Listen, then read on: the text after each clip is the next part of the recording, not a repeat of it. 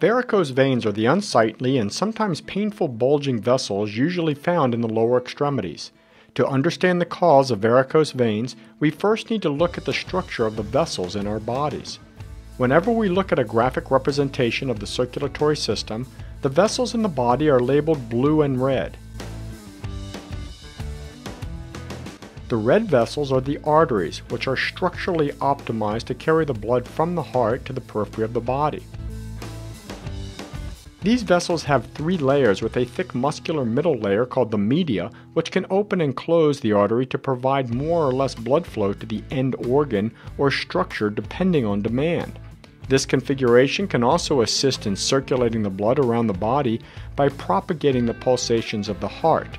When the heart contracts, a bolus of blood is pushed through the arteries stretch in response to the bolus, and the muscular wall will contract the vessel back to its baseline diameter and propel the blood and nutrients around the body.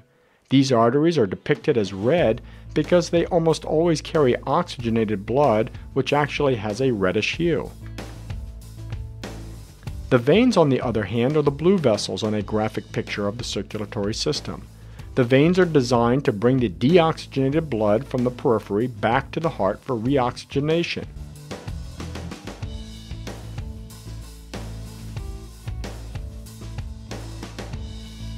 Because we walk upright, the heart would have a hard time pushing the blood down to the toes, through the small capillaries, and back up through the veins if all these vessels were simple tubes in the body. The veins, therefore, are valved to keep the blood flowing in the right direction. As the blood surges through the veins back towards the heart, these valves open and allow the blood to pass.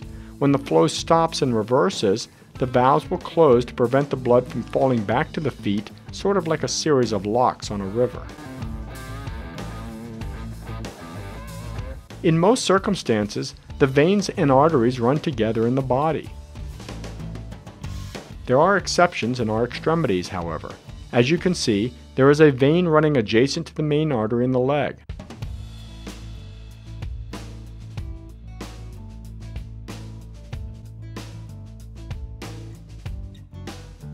This vessel is deep in the tissues, situated between the muscles and bone, and is referred to as the deep venous system.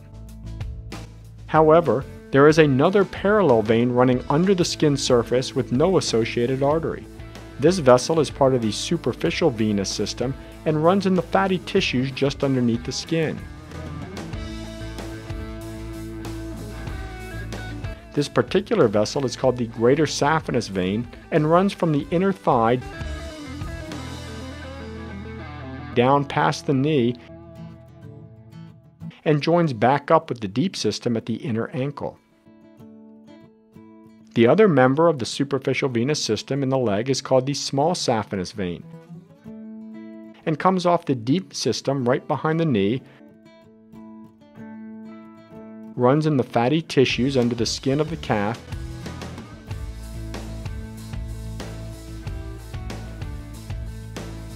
and hooks back into the deep system in the region of the outer ankle. These actual CT images show the relationship of the deep and superficial veins in the leg. In the thigh region, the femoral artery and femoral vein run deep to the tissues adjacent to the bone, while the greater saphenous vein runs right under the skin surface in the subcutaneous fat. The muscles, bones, and associated connective tissues afford some extrinsic support to these deep veins and helps maintain their shape and diameter.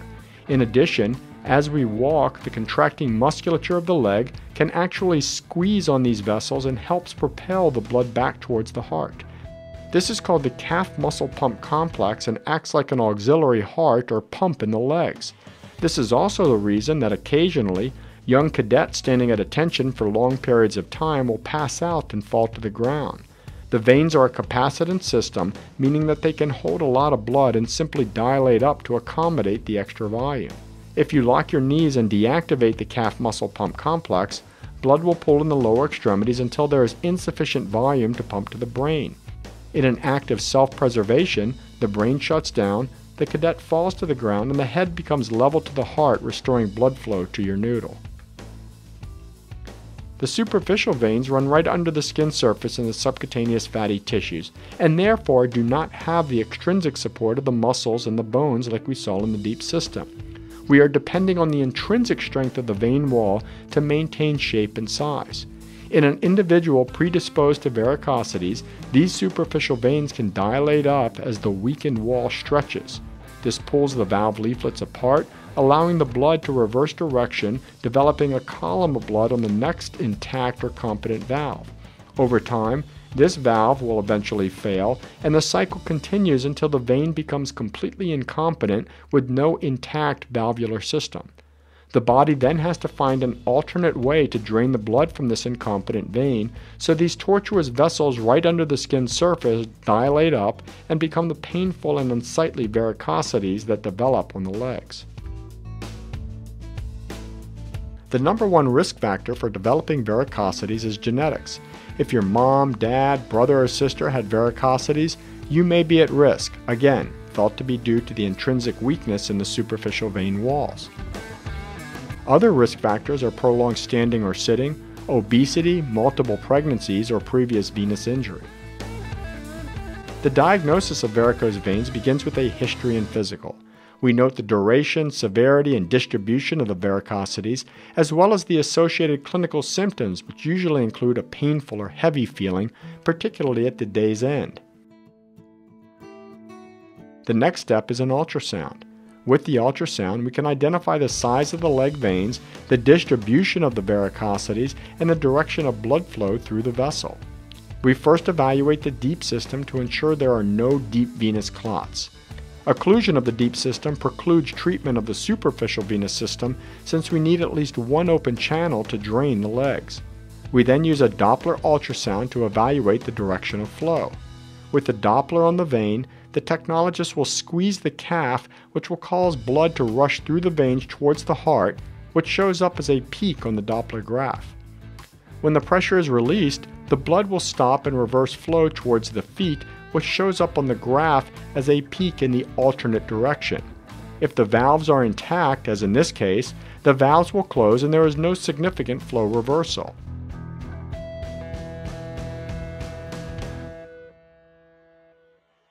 However, if the vein is incompetent, the reverse flow can continue for multiple seconds, as in this example, where the flow reversal is greater than 3 seconds.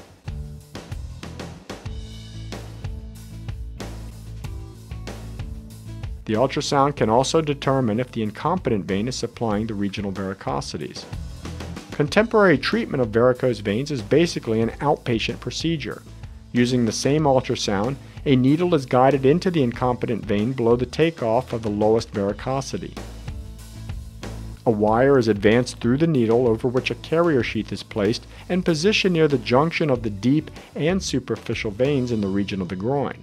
With the sheath in place, a second needle is sonographically guided to the periphery of the incompetent vein, and a high volume of a weak anesthetic is injected around the vein. This serves 3 purposes. 1, it compresses the vein walls to improve the efficacy of heat ablation. 2, the fluid protects surrounding structures such as the skin, small arteries, and nerves.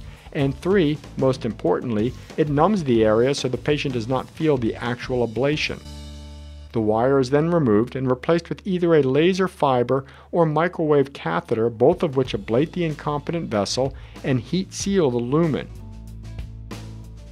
This blocks the flow to the varicosities, and the patient is then placed in a high-grade compression stocking for approximately 2 weeks to prevent the superficial veins from opening back up.